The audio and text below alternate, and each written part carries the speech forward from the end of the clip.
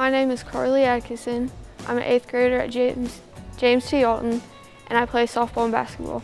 In basketball, I play point guard, which basically I run the whole floor, and in softball, I play first base. In order to be a good point guard, you have to be loud and know where everyone's supposed to be.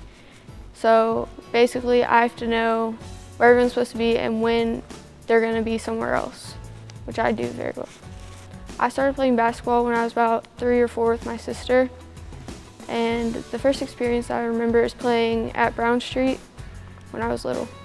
What I enjoy about basketball is not only do I get like new friendships, but I meet everyone. It's just really fun. For softball, I play for North Hardin JV and freshman, and I play for Impact. What I like about softball is it's something to get me away from the world, just take my mind off of everything.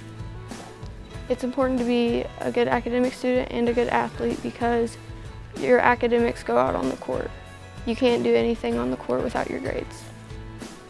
Who inspires me is my parents because they push me to be the best me.